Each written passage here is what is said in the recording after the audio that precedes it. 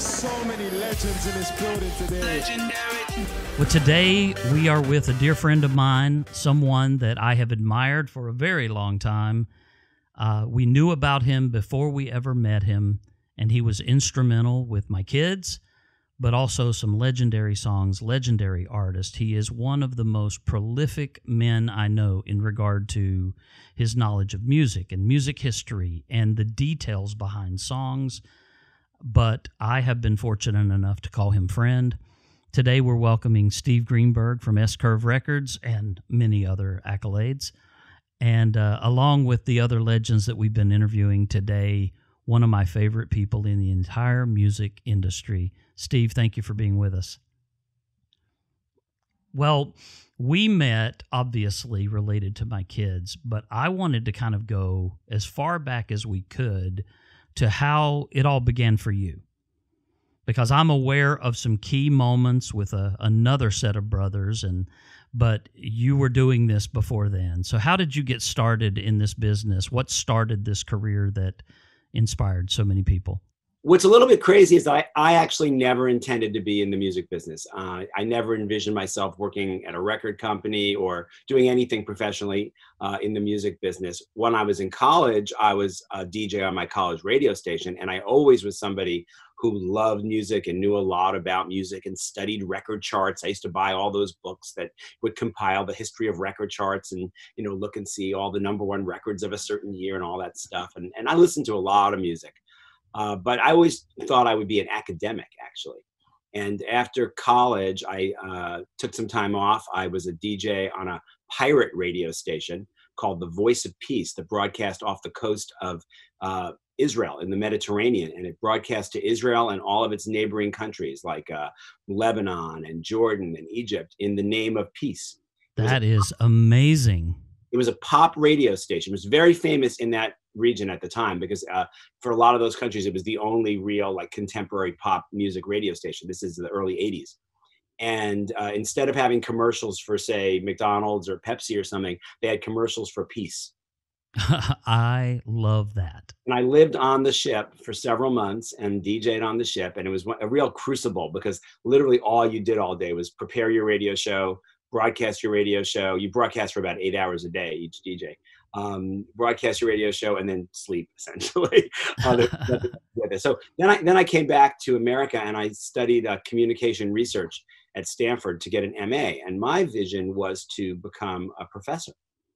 But even in my academic studies, I kept getting pulled back into pop music. I did my master's thesis on how a series of new technological innovations over the decades changed the shape continuously of the pop music audience, like how the introduction of TV in the 50s changed the shape of the pop music audience, and the transistor radio in the 60s, and FM radio in the 70s, and MTV in the 80s, and how every one of those technological breakthroughs caused the whole pop audience to sort of be shattered and reconfigured. So I was always really interested in the pop music, the pop music audience.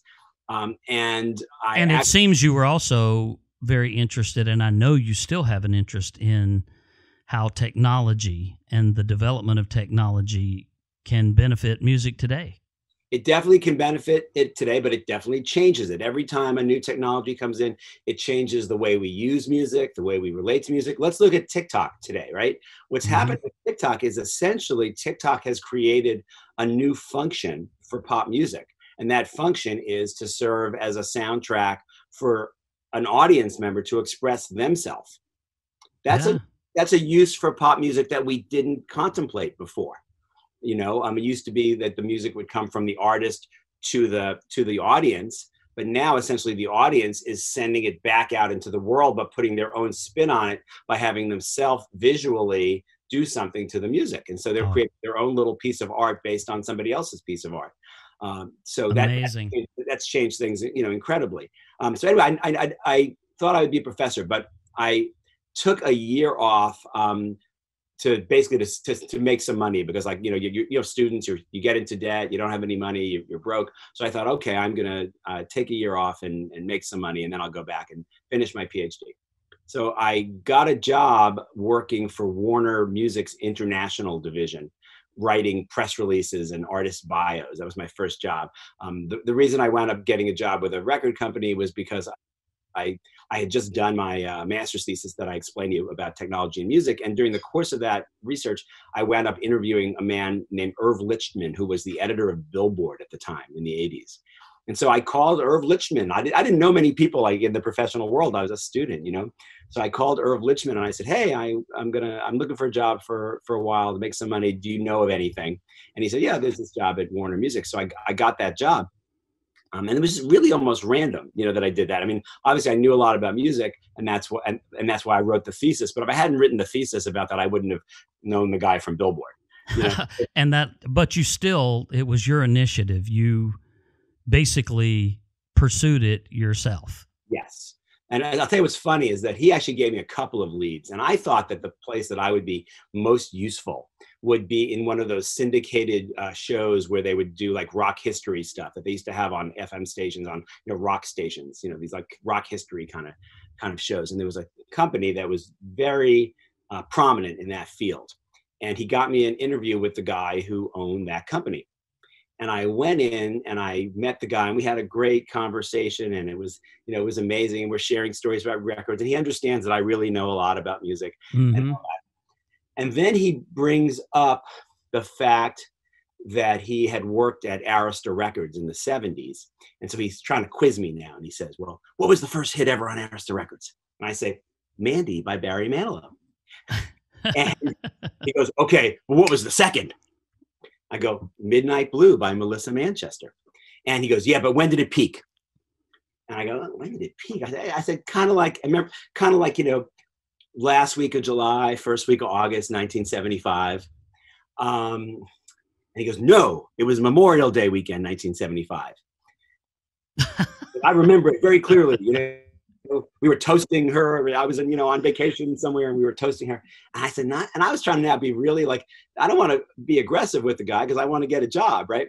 But I also don't want to back down if I think I'm right. So I'm like, I don't know. I just kind of think it was like the end of July, beginning of August, you know? And I don't want to make too big of a deal out of it, but he's now making a big deal out of it. He goes, no, it was Memorial Day. And then he says to me, I want you to go to the library, because back then there was no internet, right? So that's right. I want you to go to the library, find Billboard, and you come back and tell me when it peaked. So I go to the library, and sure enough, the record spent a couple of weeks in the top 10, the last week of July and the first week of August, 1975. And I come back, I call him up, and I say, so I went to the library as you asked, and I looked it up, and it was in the top 10, you know, the end of July, beginning of August, 1975. He goes, okay, thanks a lot. And then he hung up, and I never heard from him again.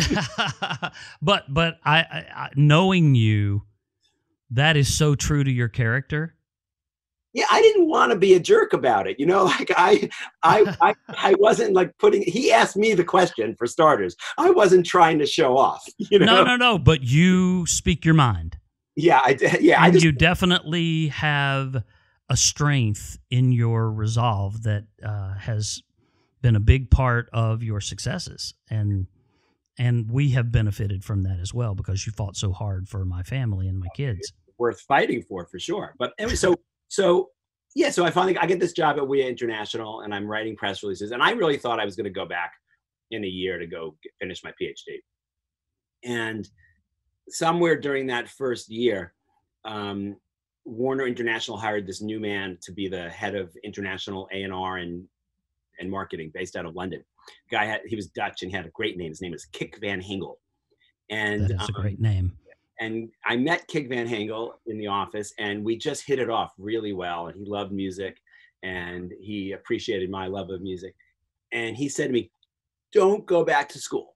Don't go back to school. Stay here. I'm going to make a job for you. I want you to travel the world and be my eyes and ears. Like, this is a time of great expansion in the music business. The CD had brought in, you know, incredible riches into the music business, and there was a lot of money to spend and to develop new businesses and to do all kinds of exciting things.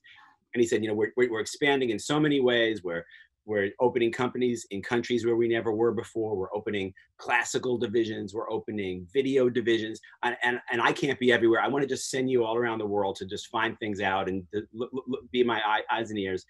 And you don't even, he goes, you don't even have to have an apartment in New York. You can put your stuff in storage and just travel.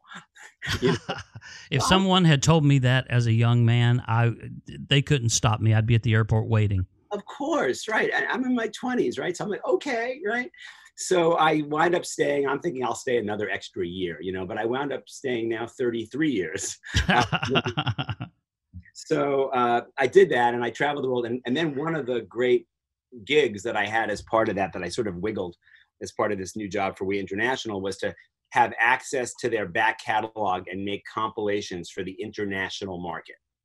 And I just did that. Awesome. I would make great compilations and put in like history of funk, history of disco. I did like history of California rock. They were all very historical kind of things. Although sometimes I just did stuff for fun. Like I once did one called Sonny and Cher, their greatest hits alone and together.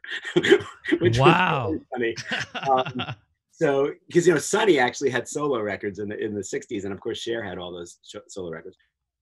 So I did all those, and then I got this idea, and this was a real turning point for my career. I got this idea to try to develop a box set of every song that ever came out on the Stax record label. Now, I had really fallen in love with the Stax record label in that period in the late 80s, because there was this sort of club that met once a month in New York, a dance club where you would dance to obscure old soul records called the Empire State Soul Club.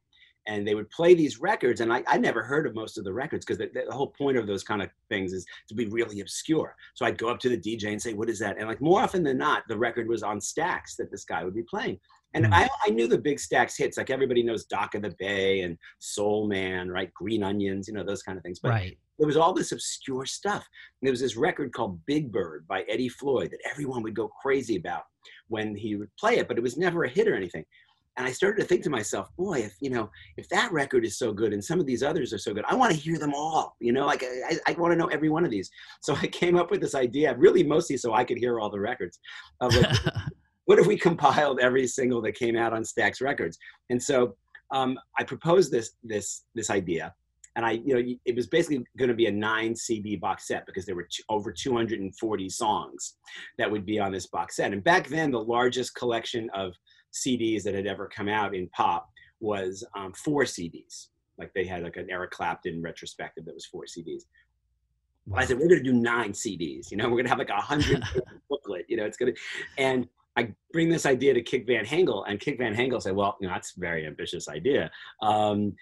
You can only do this idea if you can find 2 major territories that say that they want to put it out, because it's too much to just do and voice it upon people. Remember, none of this is for America. It's all for outside of America. I was with We International.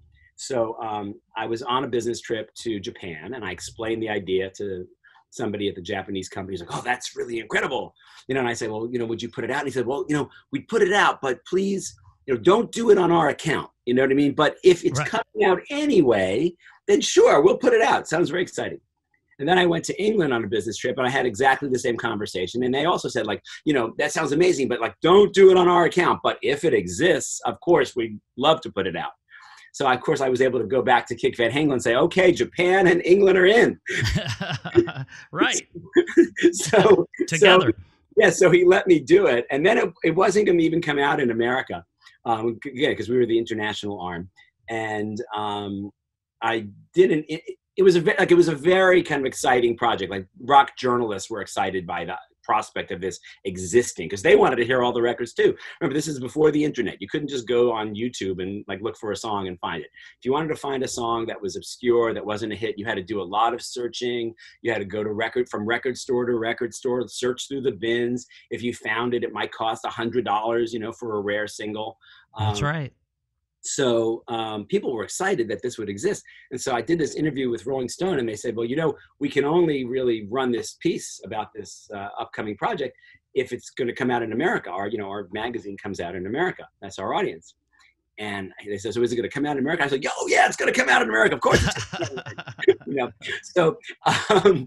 So that comes out in Rolling Stone that it's going to come out in America, and Atlantic Records, which was part of Warner, which has the rights to Stax in America, sort of the pressure was on. Like everyone's like, oh my God, this is coming out. This is so exciting. So they put it out.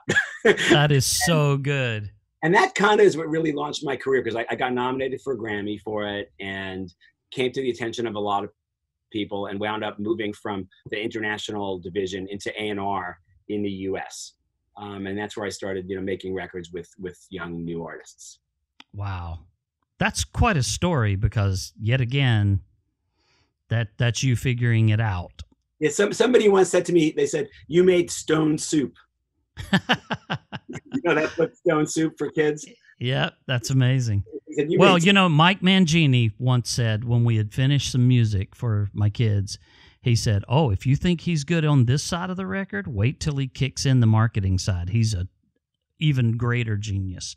And we did some fun things on the marketing side on that first Jonas Brothers record. That was fun. Yeah. Yeah, so it's amazing. The way we go, so let's move the story. So then I had a couple of A&R jobs, and wound up as head of A&R of Mercury Records, which was part of a company called Polygram, which used to be one of the big major label groups. And somebody sent me this tape of this young kid singing this song, and the song was so great, like everything about the demo was so great.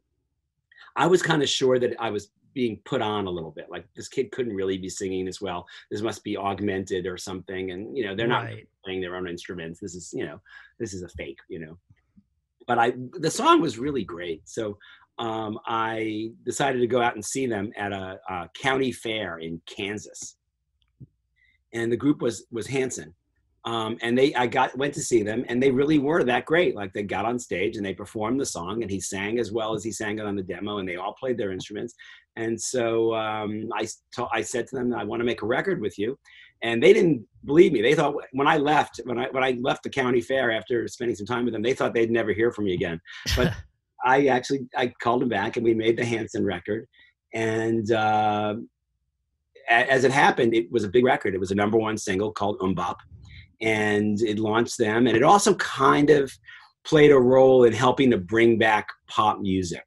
No question. We were in a period of grunge rock, and that was really interesting music, but it wasn't like that bright pop music that a lot of people, just enjoy and brings a smile to your face. And in fact, I kind of had been hoping to find something like Hanson for a while. I remember going into the supermarket in the mid 90s, and I was on the checkout line, and they have those teen magazines that they'll put on while you're waiting to check out, the little magazine rack.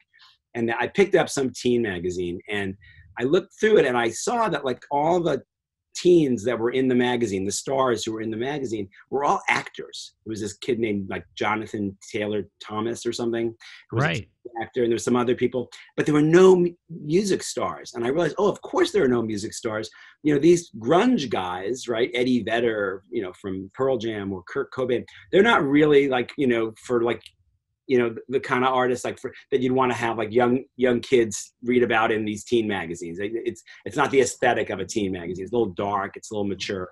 And a little more dangerous. Yeah, a little more dangerous, exactly. So I thought, I feel there's a hole in the market. I feel like there's got to be a generation of teenage girls who want to hear music by kind of positive, uplifting, kind of artists, and not just this kind of darker music.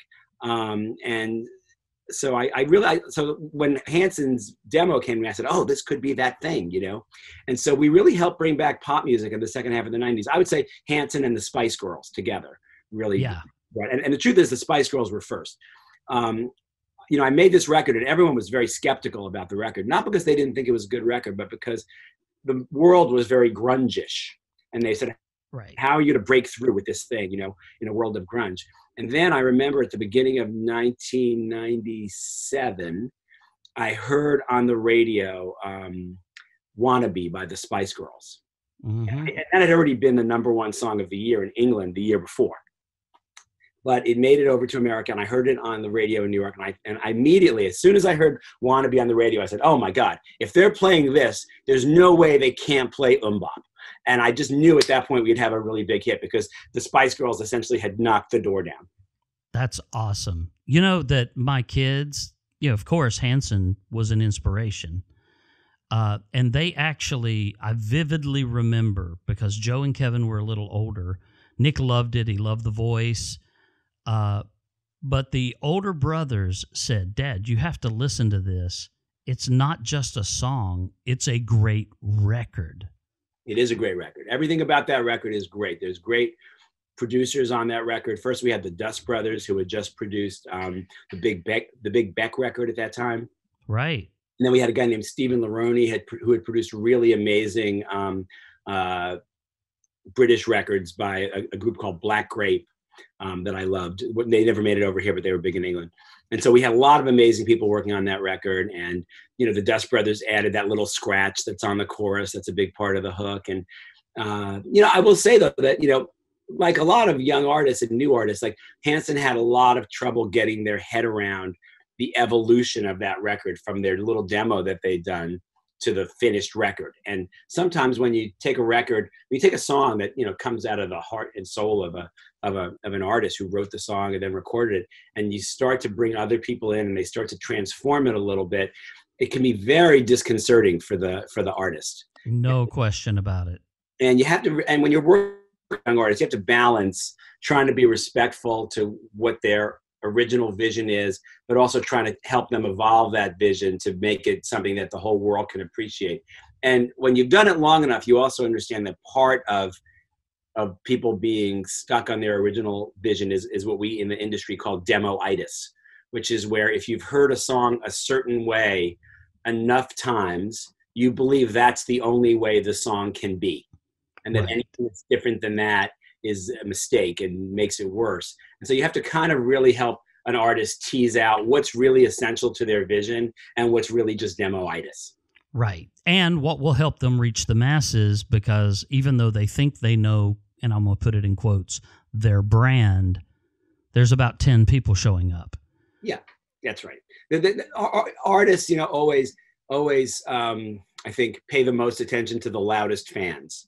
You know, and I think especially, by the way, in today's world with social media, I think what happens is a lot of artists can mistake those people who are most present on social media talking about them or talking to them for their entire fan base. And the entire fan base just might not be the same as the most absolutely rabid fans. And you have to, again, try to like drown out that noise a little bit and see the bigger picture, because it's so easy to like only hear who's right in your face. You know, same thing like if you're an artist and you do concerts, you know, you have those people in the front who are the most crazy fans, you know, and the most rabid fans. Right. But you have to remember that that's a small percentage of the people who are in the room. And there are people who are up in the balcony who are also your fans. And, you know, they might all, you know, they're all your fans. And don't just listen to the people in the front row. Right. And don't just listen to the ones you have. You know, be strategic about going beyond your boundaries. That's right. I think artists should kind of always try to strike a balance between serving their fans and getting new fans. Yeah, and totally it becomes hard. It becomes hard because, like I said, I think it starts to become somewhat seductive to just serve your fans, because again, they're the ones who are already in contact with you. But if you remember, there's ones that may never be in contact with you, but who just are going to be important fans, and they might live in far-flung places, and they might live somewhere where you're never going to be on tour. You know, they'll never see you live, but they're going to be big fans. That's true. So we did that great Hanson record, and it was an explosion. Now that time has elapsed, people forget, but it was a massive explosion. I mean, those kids and that song rocked the world. Yeah, they were great, and they were great live. I mean, they went from not playing any shows at all, you know, to playing arenas. Yeah. You know, Hanson never opened for anyone, ever. Crazy. Straight from like not being able to do shows to headlining. And by the way, at the end of the first year, we already made a Hanson live album, which was recorded at an arena in Seattle. Like, it was totally nuts. And it was great. Now, but then Hanson and with, you know, 20 years of hindsight, I respect this. They decided they didn't want that life. They were big pop stars. Their fans were, you know, 15-year-old girls, maybe 13-year-old, even 12-year-old girls. and they felt that they wanted to be what they felt were serious musicians. I felt they already were serious musicians. They were making great records that lots of people loved, but they wanted to not be in that pop game. They wanted to be like a rock band. And so they took a couple years off at the height of that. After that first album, they took a couple years off and just toured and wanted to become a really great live band. That was their goal. They wanted to be like really, really good, have like music fans really like them. And now, you know, with the benefit of 20 years hindsight, we look at it and say, okay, they never had a big pop hit again, but they did manage to carve out a career where it's 23 years after MMMBop, and they still can come to town and play a pretty large venue and fill it with people who respect them as musicians and just like everything they've done in the last 20 years. And that's a good career. It's a great career. It's a different career than they could have had if they wanted to just go for it on the pop side, but they didn't want that. They wanted a different thing, and they got it, and they all have great lives. They all still live out in Tulsa, Oklahoma, where they were brought up, and they all have lots of kids. I think between the three of them, they might have 8 or 9 kids. You know, that's what they're doing. Amazing. Well, I'm glad they knew who they were. You could hear it in the music. Even in the first record, there was a depth of writing, musicianship. Of course, I was asking the questions like, who produced this? You know, who wrote with them? Yeah, Stephen Laroni produced most of the record, and then MMMBop was produced by Stephen and the Dust Brothers. And the writers, they wrote MMMBop themselves. We have to give them 100% credit on that incredible song. But then the rest of the album, they had some of the best co-writers in the world that we brought in. We brought in Desmond Child, who had written all the Bon Jovi hits, and Barry Mann and Cynthia Weil, who are legendary, you know, absolutely 70s songwriters, and Mark Hudson. Mark Hudson. Yeah, that's a name I remember. And he did a lot of work with them. So we brought in like the best co-writers. That was a very a wonderful project to work on, because you know, you had these incredibly talented people who you could put in a room with other talented people, and they'd come up with magic, and it was really fun just coming up with the questions and seeing what would happen. It was really one of the most fun projects I ever worked on in my life. That's great. Then, what's crazy is then about a year later, excuse me, about a year later, Mercury, which was part of Polygram got sold to Universal. This is like the beginning of Universal really becoming the dominant company that it is today. Their first big move is they bought Polygram. And that meant they bought Mercury Records and Island Records and A&M Records, and you know, a lot of big labels. And so they closed down the Mercury label and absorbed it into Island. And I was the head of A&R of Mercury, so that basically meant that my label didn't exist anymore. So I was able to take that opportunity and take a year off. I just basically, like, they had to pay me, and I had like a year left on my contract, and there was no label anymore. So I got that rare treat of getting to go home and be paid for not working, which was great because my wife had just had our first child. So it was great to sort of be home during that period. Yeah, that's great. I've never had that luxury, but a few of my friends ended up with a year or two off as the labels were consolidating. Yeah, it happens. So, you know, I used that year. I was writing a lot, just, you know, fiction, just stuff, you know, just trying to be a creative guy. And I had this one idea in my head for a record that I thought if I could get it right, I could have a really big hit. And eventually, like, it all kind of clicked in my head of how to do this record. I'd heard a song, but I knew that it was all done all wrong. But if I could do it right, it could be a big hit. And so I finally said, oh, I know how to do that record. So I decided to come back into the music business and you know, make this record that I thought I could have success with. And the record was Who Let the Dogs Out. You've told me that story, but you have to share how you brought that song here, and of course Mike Mangini and his reaction. Oh yeah, yeah. So the thing was that the version of the song that I had heard originally was a very, very, very bad version. It's horrible, like a horrible, horrible record. It was a guy with a fake Caribbean accent, and he made this video where he was in a dog suit. It was really bad. So I brought it to Mike Mangini, who I wanted to produce it, and he just thought I was crazy. This is like the worst record ever. I said, no, if we do it this other way, I think it could be really good. And he just gave me the benefit of the doubt, thankfully, and then made an incredible record. And of course, we had lots of amazing success with it, really. And to this day, it's a well-known song, even for kids who weren't alive when it came out. And almost more importantly for me, it launched my record label, S Curve Records. Wow. And we started the label really for the sole purpose of putting out that song. And the song was so successful, it left us with this kind of record label that had just made a lot of money and could invest a bunch of money into some other projects.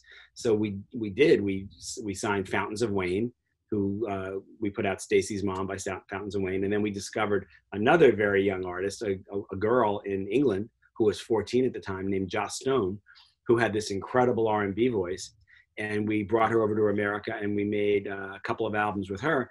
And between the two albums, we sold 8 million albums with Joss Stone. And Joss Stone had a very different career trajectory because she sold 8 million albums back in the days before the music industry went digital, really. But she sold 8 million CD albums. Yeah. Without ever really having a big hit single. She was an album artist, which was a thing you used to be able to be. But you put together, again, a killer team for her. Yeah, it was me and Mike Mangini and one of the most amazing people I've ever met on so many levels, Betty Wright. Now, Betty Wright was a legendary soul singer from Miami. And she actually had her first hit when she was 13 years old. She had a top 10 R&B hit called Girls Can't Do What the Guys Do. And then she had her biggest hit in the early 70s when she was 17, called Cleanup Woman. And she'd gone on just to have an incredible career.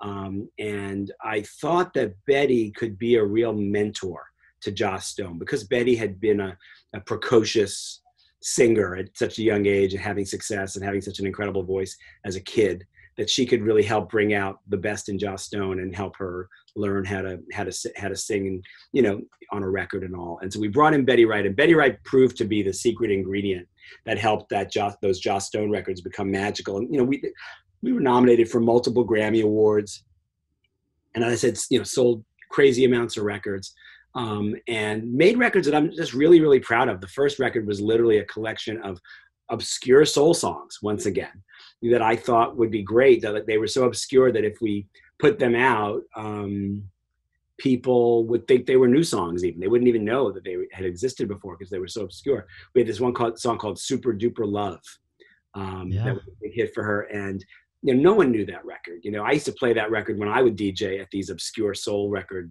clubs, and every time I played that original version of that record by a guy named Sugar Billy, the floor would just fill up. People loved it. They thought it was a great song. So I said, I'm going to do this with Joss Stone because everyone loves this record, and I bet you will have a hit with Joss Stone. And we did. That was one of her most famous songs. And one of the most fulfilling things about doing that song, which I didn't expect, was after the song popular and after the album had sold all those millions of copies, I got a phone call from Sugar Billy. Wow. And he said, I've never made any money on this song until now.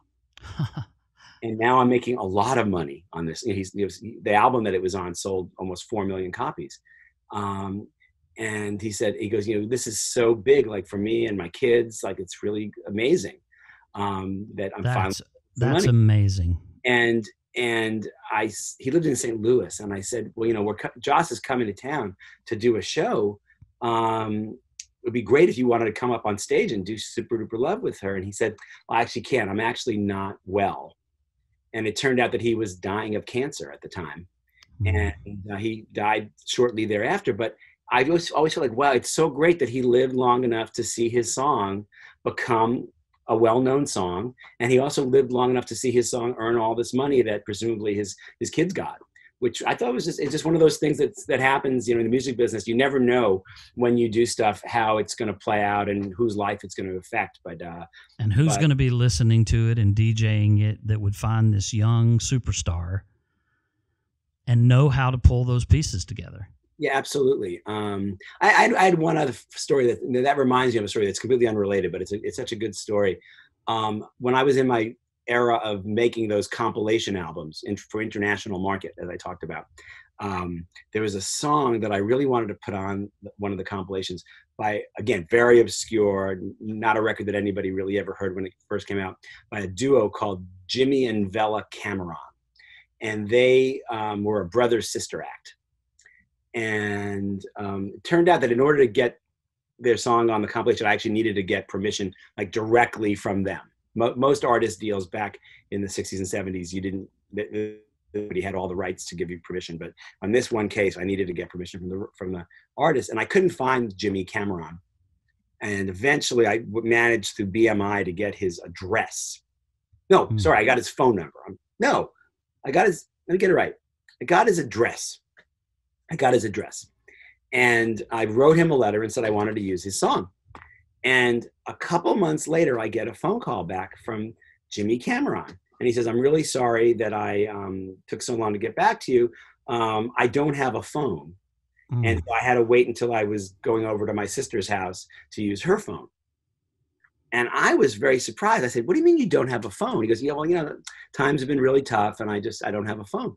And I said, but surely you got all that money from the Simply Red record, right? He goes, what are you talking about? And I said, you know that your song, It's Only Love, was covered by a British group called Simply Red and was a massive hit all over Europe last year. It was never a hit in America, by the way. I said it was a massive hit all over Europe. Remember, I spent all that time internationally, right. So I knew that the song was really big. I said, your song was massive all over Europe last year. I said, you must have made a lot of money writing that song, you know? And he goes, I have no idea what you're talking about. He goes, you should really look into this. Like, call BMI, call somebody, because like you had a big hit last year and you don't even know it. And, wow. And he did, and he called me back about a month later. He said, "Thank you so much for telling me. You know, this is great. Like this is the break I've been waiting for." So, you know, it's such a weird world. Like you never know. I always say, like, just, as long as you show up every day and do stuff, you never know what's going to come out of it. If you, the worst thing you could do is do nothing. You stay home and do nothing, nothing's going to happen. I promise. You know, but if you go out and just try to do crazy stuff happens that like you didn't even expect to have happen. Yeah. Well, if you just do stuff and you have the knowledge and the experience and the antennas that you have. I mean, some people would miss Hanson completely. Joss Stone would be too young and kind of out there. But you see it. Who Let the Dogs Out for sure. And you know, Hanson actually was what led me to your sons, the Jonas Brothers, right? Because what happened was I got offered this job as president of Columbia Records in the mid 2000s. You know, it was 2004 that they offered me the job, and as I was kind of transitioning into the job, they sent me this stack of CDs, and they were CDs of artists that they didn't know if they wanted to drop or not. Mm-hmm. I wanted to see if I would weigh in about whether they should drop these artists. And I went through this pile, and most of it was just not interesting at all to me. And then I get to this record by Nicholas Jonas. That's right. and I put it on, and I'm like, wait a second.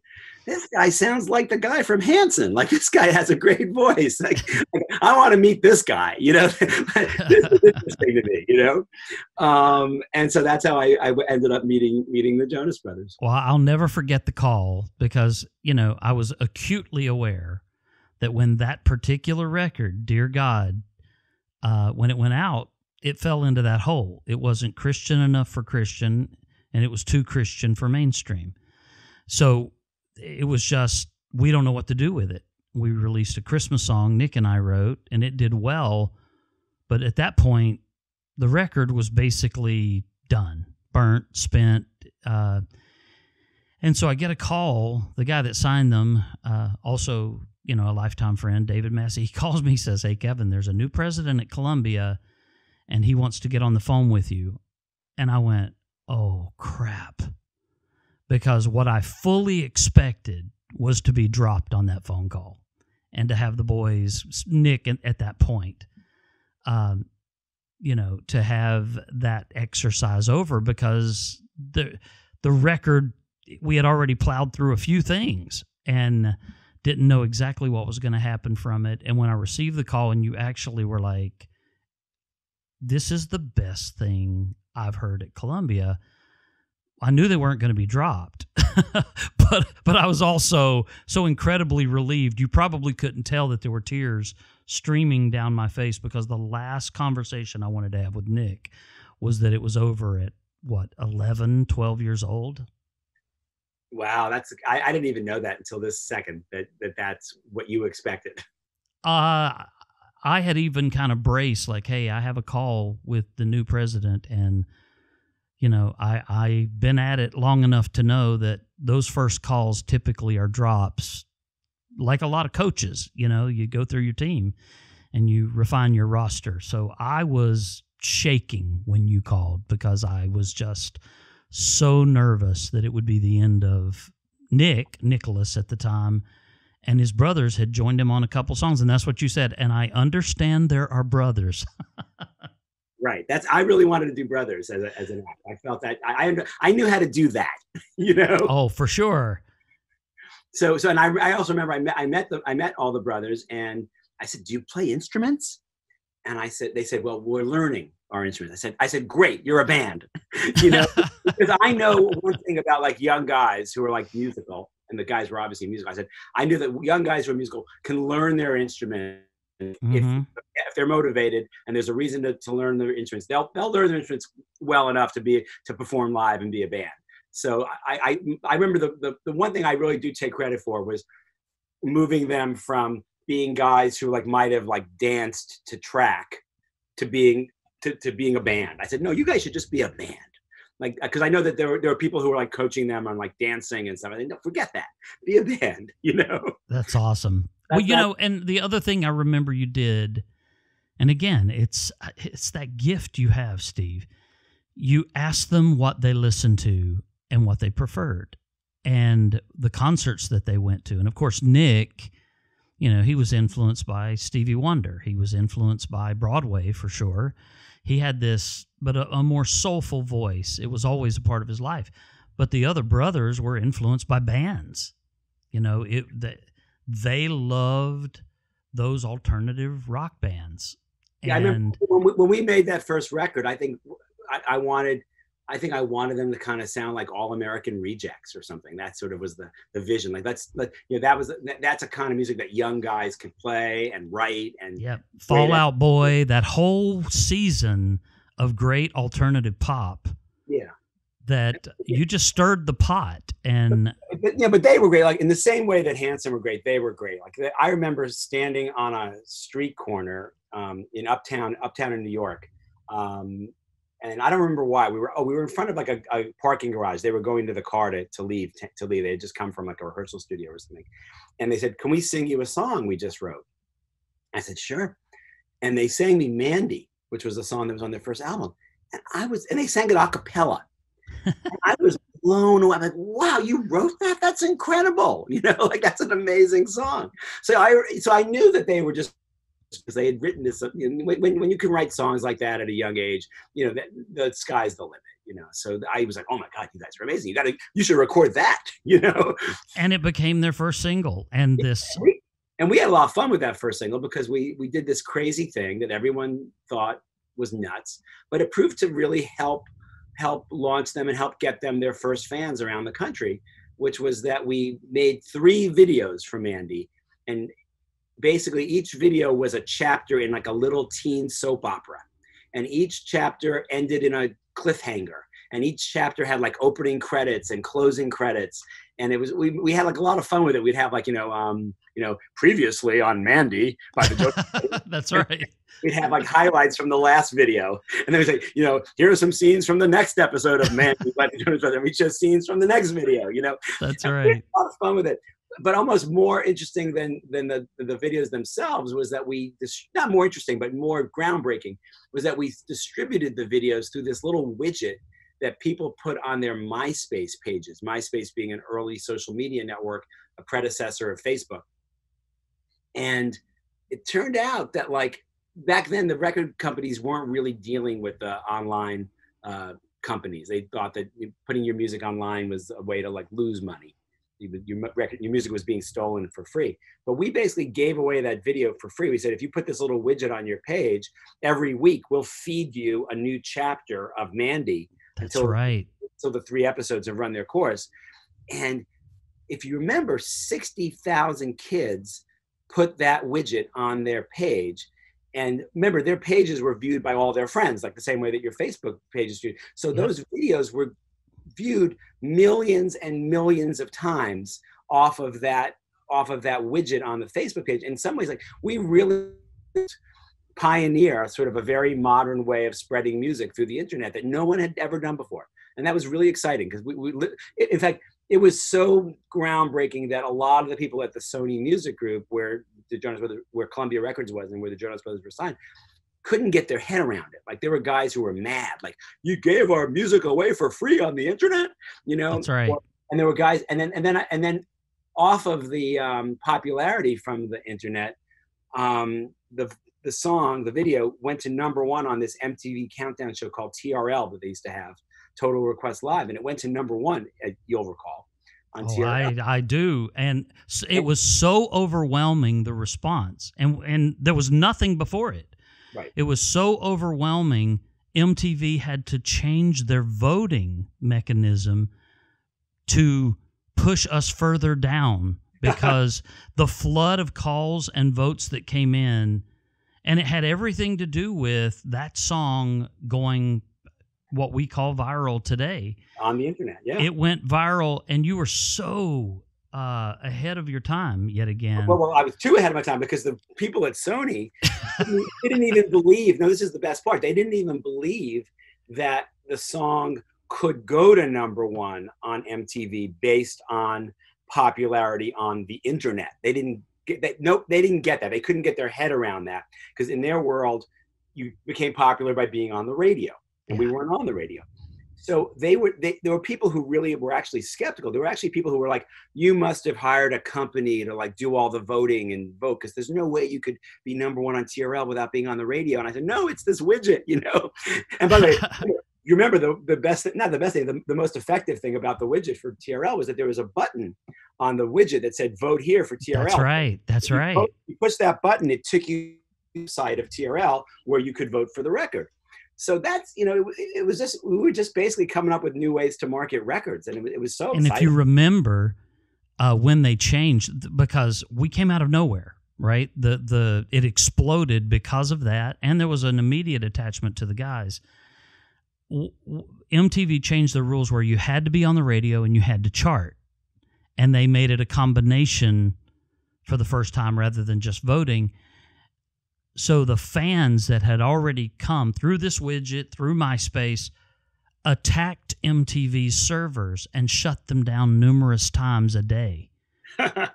From all over the world, they would hit MTV at the exact same moment because one of the fathers of these young girls was a programmer and coder, and he was like, we're going to hit them from around the world at exactly this moment. And we kept shutting down the fans. True Jonas fans kept shutting down, and MTV said, okay, Jonas fans, we've heard you, and they put us back on the chart.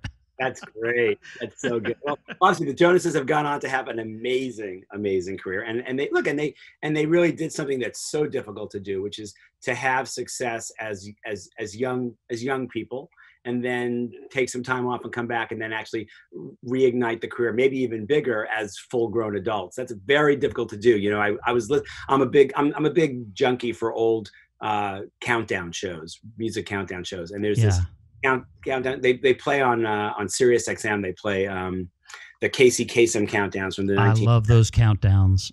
And I heard this crazy thing on one of the Casey Kasem countdowns in the last year or so, where he was playing the Bee Gees, who had gone to #1 with "How Could You Mend a Broken Heart," and he said, you know, here's a record by the only set of siblings ever to have, then break up, then come back and go to #1. And it was the Bee Gees, and I thought, well, now there's 2.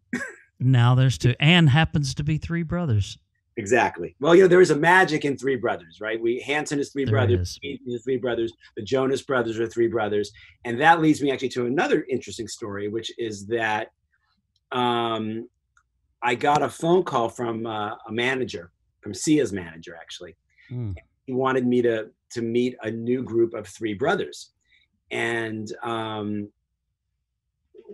they had come to his attention because there were these three guys who were students at Columbia University, and they would sit in the back of their class and like tweet out their music to music stars, trying to get the music stars to hear their song and retweet it, like this crazy thing. And they would just do this like for, every time in the back of class at Columbia. And nobody ever answered. They sent stuff to everybody and no one ever answered, except eventually Sia answered them and said, "Oh, I love your song. It's great." So I want, and then she was even better than that. She said, "I want to meet you guys." Wow. So these three guys show up and have brunch with Sia at a hotel downtown in New York.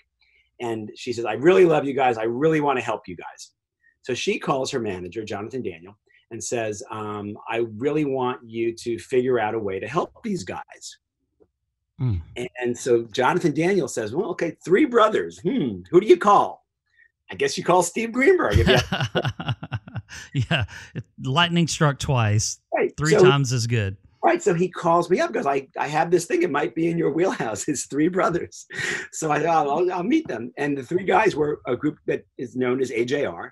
And they've had a series of platinum singles now and massive sold out shows. And they're a very popular group. And really, the reason I got introduced to AJR is because I'd already had success with groups consisting of three brothers. So again, you see that like the more you do in life, you build a track record, and you can kind of use that track record to attract other people. Essentially, like the more you build, the more you have to attract other people. You have a lot of goodwill in the bank, essentially, and you can use that will to ultimately do more projects. So again, my message to everybody out there, if you wanted to have a career in this business, the key thing is do things, meet people, show up.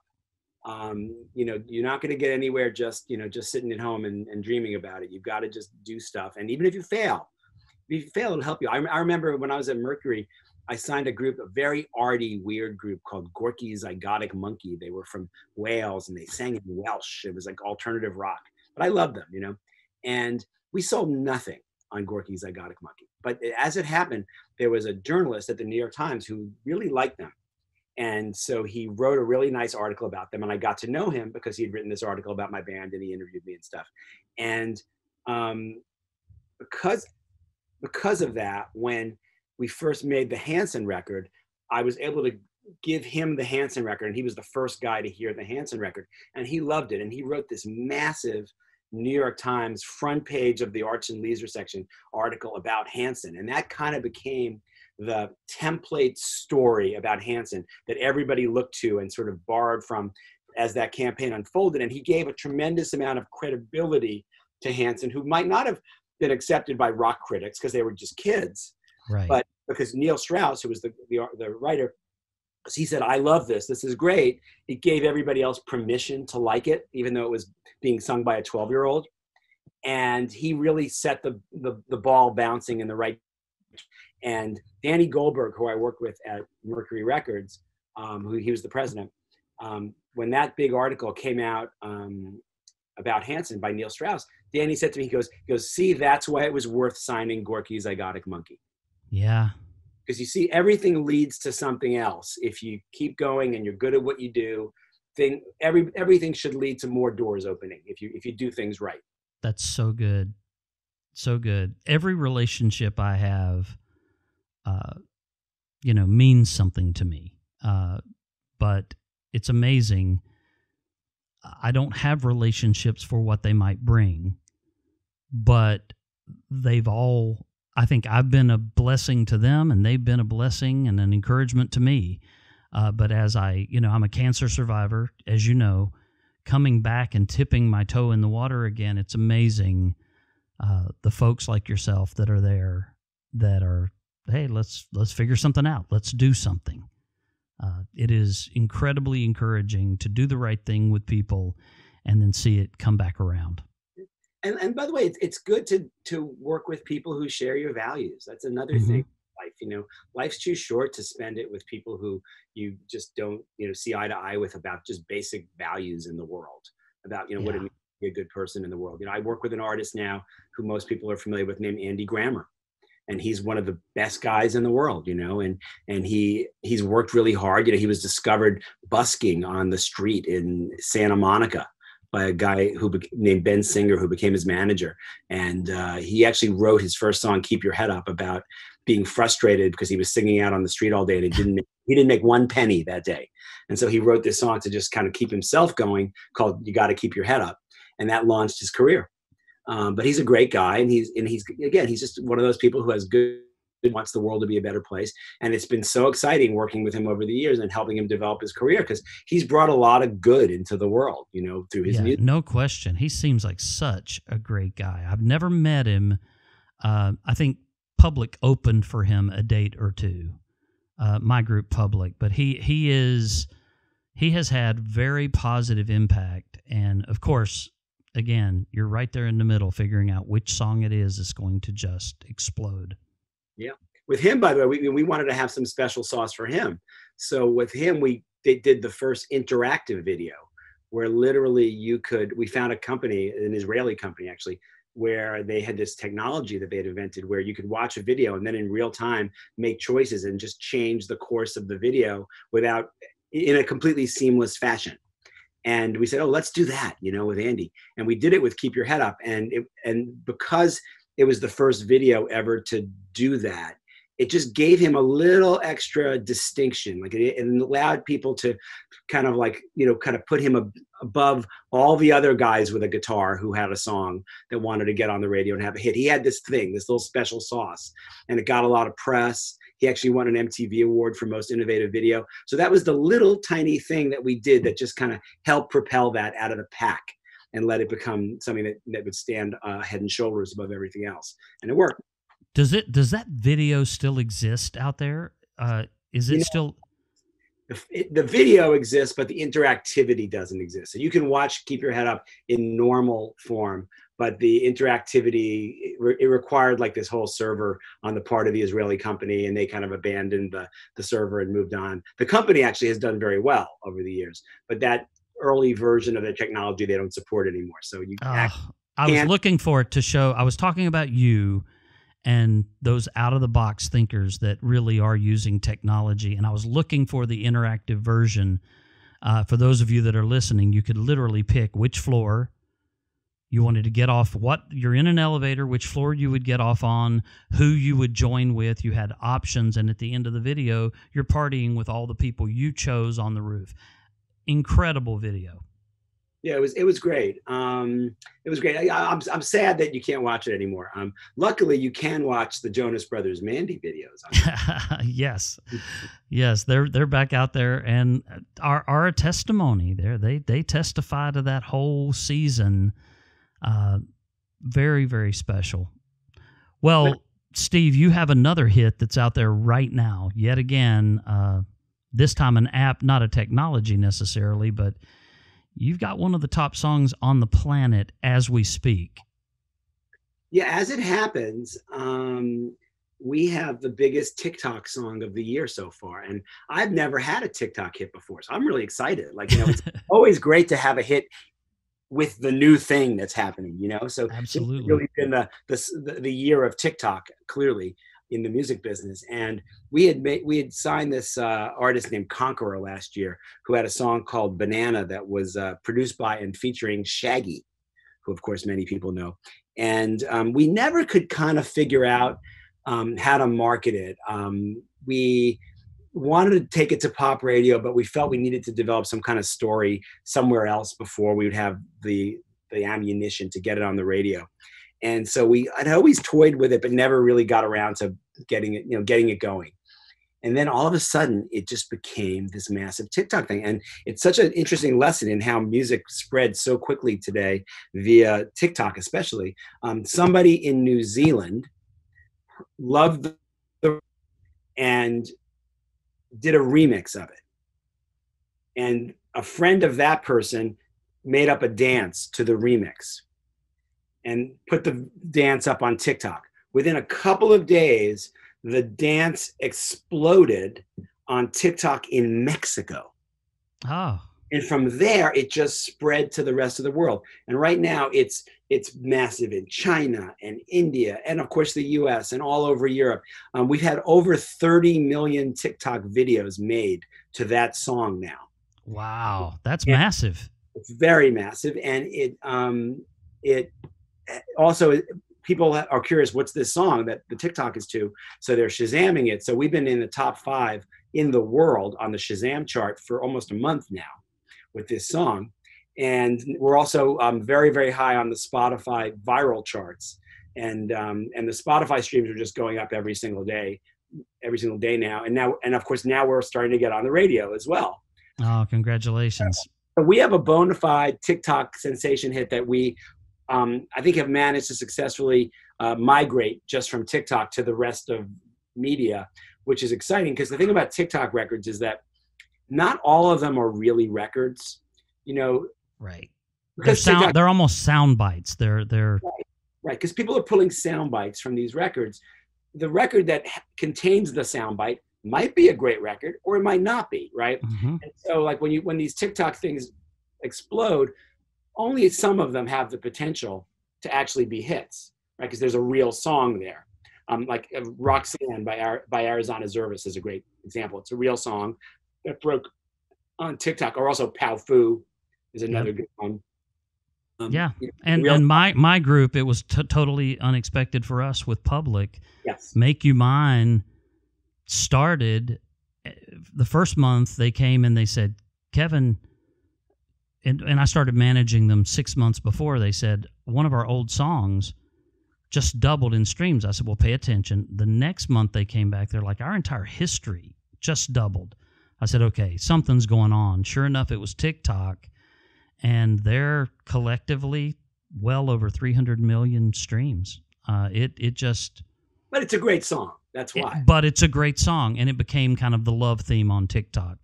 Right. So like, I think we were lucky, and I think Public and Conqueror have something in common, which is that in each case, these were like really good songs that people believed in as songs. Like you, Kevin, really wanted to market Public's song. I really wanted to market Conqueror's song. We couldn't exactly find the key of how to get in, right, to the culture with it. We were still toying with that, right, in each of our cases. But when the song exploded on TikTok, there actually was a real song behind the soundbite that we could then bring to the rest of the world through Spotify, through radio, through all those other things. Amazing. Which is not the case with a lot of TikToks. No.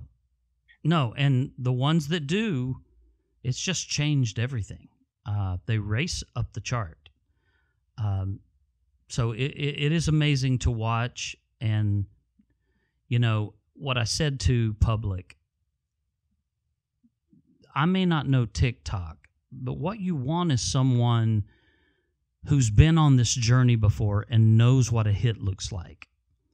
And I actually said in the middle of one of those calls where we were talking about all the to-dos, at the end of it, I said, this is all great, but this thing over here is acting like a hit. I need to go see if there's something there. And that's something you've made an entire career of, Steve. Yeah, you have to. Yeah, being able to read a hit is a real skill, and being able to understand which signals that you get are worth paying attention to and which are just noise. And like anything, learning to read the record, it's like learning to read anything else in the world. Yeah. And if you can do that, you can have hits, and you can continue to have hits, because I think in the business, we're in a great business. Anybody could have a hit. It's possible for lightning to strike for anybody. But I think the trick is to have a hit and then another one and then another one and another one and keep doing it. And that just requires a real dedication and willingness and ability to learn the business and understand what makes a hit and look for those signs and help nurture those artists and their records and get that to place. If you can do that, you can have one after another, after another, after another. But by the way, the thrill of the music business is anybody can have one, which is great. Right.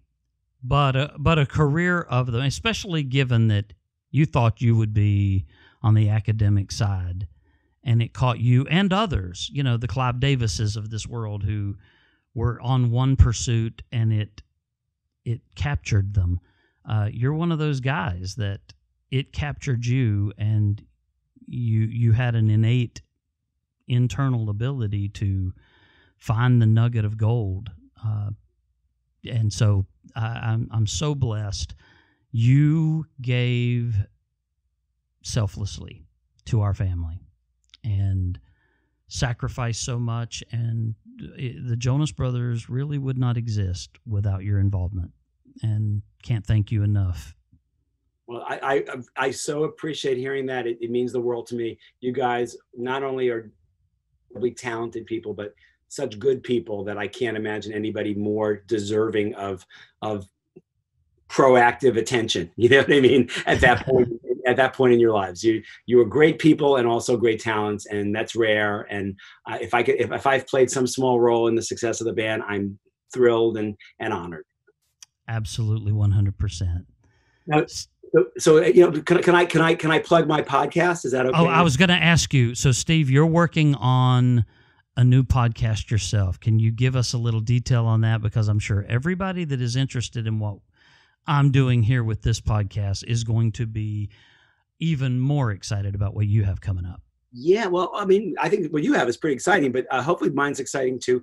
I am launching a podcast called Speed of Sound, and the whole podcast series is about how pop music phenomena happen. Like, you know, something was really big. It might be a song, it might be a group, it might be a whole style of music. And you say, well, how did that happen? How'd that get so big? And if you like the kind of stories I just told to Kevin, and then you might just like my podcast. And we're going to do everything. There's so many different topics. We've recorded lots of episodes already, ranging from how did the Beatles get so big so fast to, you know, how did rap suddenly emerge into the culture from being an underground thing to being such a massive thing, to I even tell the story of Who Let the Dogs Out in quite a bit of depth, about how did that go from not existing in the world to suddenly being this ubiquitous thing that, you know, sort of captured the culture for a minute 20 years ago. In fact, funnily enough, the podcast is coming out on the 20th anniversary of the release of Who Let the Dogs Out. Oh, that's amazing. It's crazy. But we even have of the rise and fall of 70s disco. That's my day. How did disco take over the culture so completely, and how did it self-destruct so rapidly? Amazing. So I think it could be a fun podcast, lots of stories, lots of great guests, and hopefully people will listen. I will truly not miss a single episode. I cannot wait to hear it. And Steve, I appreciate you so much. I am a fan of you, my friend. Well, I'm a fan of you as well. So we have a mutual fan club for sure. God bless. Steve, thank you so much for doing this. Thanks for having me. Take care. Talk to you soon. Bye-bye. Bye-bye.